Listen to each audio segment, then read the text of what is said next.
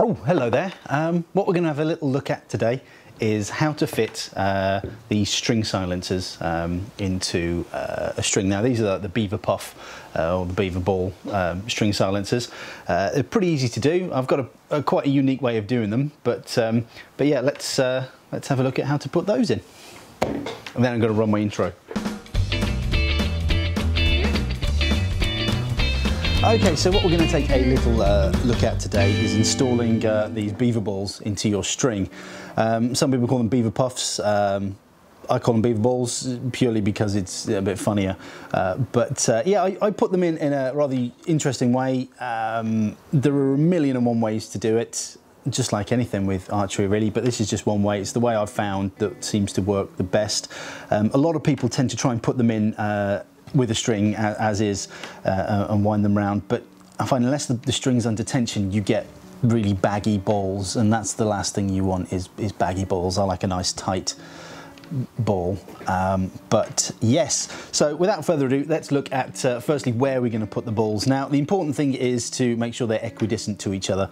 I tend to sort of maybe about 20 inches down the string on a 62-inch bow. Actually, I'm really sorry to interrupt there. I could see you was right in the middle of something, but it's actually more around 10 inches. 20 inches is a bit much, to be honest. I mean, I don't want to be that guy. I don't want to be, you know, that correcting guy, but I just wanted to, I'm sorry, carry on, you're doing great work. Sorry, carry on, I'm sorry. But you've got to find that sweet spot for you. The general rule of thumb is the closer to the center of the bow they are, the slower the string, but the quieter it becomes.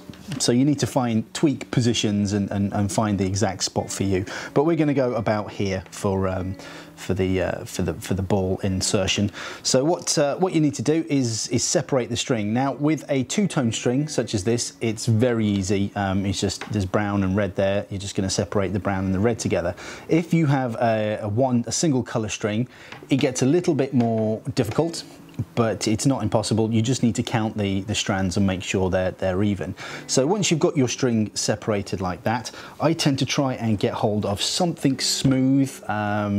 It could be anything really. I quite like using these twist keepers from strings. I think they work brilliantly. You can use a knock. You can use anything really, as long as it's nice and smooth. You don't want anything too abrasive or anything that's got a sharp edge, because you can sort of nick one of your strands and then you could be in all sorts of trouble. So yeah, I just tend to lock that in there, put a few twists in it.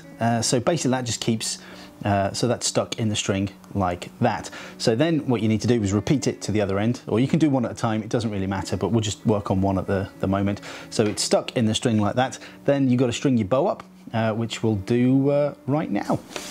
Okay, so what we've done, we've rebraced the bow, and we've got this little twist keeper, or whatever you're going to use to separate the strings in the string. We've got the Beaver ball here, so yeah, let's put it in. Okay, so what we're going to do, we've got the Beaver Puff here, or the Beaver ball. If you give it a bit of if you stroke the Beaver ball a little bit, just to make sure all the fur's pointing in the same direction. If you have it pointing towards you, there's a little pointy bit just there. What we're going to do, we're going to just insert that into the string there. Then it's just simply a case of moving this separator, whatever you choose to use, a bit further back.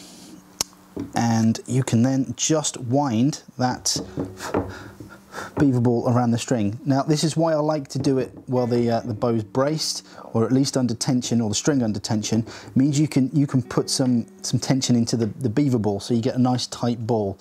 As just discussed before, you don't want a long old baggy ball. That's not fun for anyone. So yeah, just keep winding that on, keeping an even pressure as you go. Keep moving that separator down as you go until you get to that last little bit. Then what you need to do is just poke that, I don't know if it's difficult to see, poke that last little bit of fur through the last little hole in the string. Now you might need to poke it through with something like a little Allen key, or I'm just using a little paper clip here, but it doesn't really matter. You don't want anything too sharp that could damage the string. But, so it's just a little bit fiddly, but once you've pushed that through and that's in place, you then pop your little spacer out, give that a little bit of a shove together, And there you have a beaver ball on your string.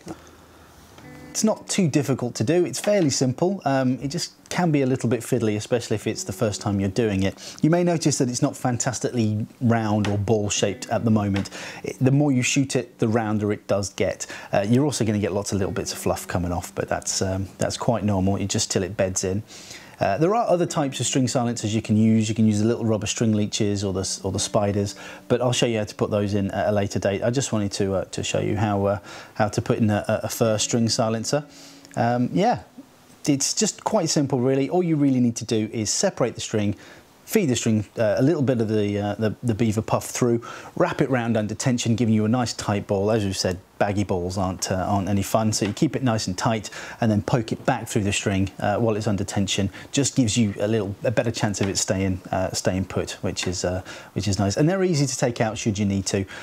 But yeah, that has been how to install a fir string silencer. I hope you found that useful. It's only been a quick little video, but yeah, I hope you found that useful. You take care, shoot straight, and I'll see you on the internet. Bye-bye. Kind of entry-level bow.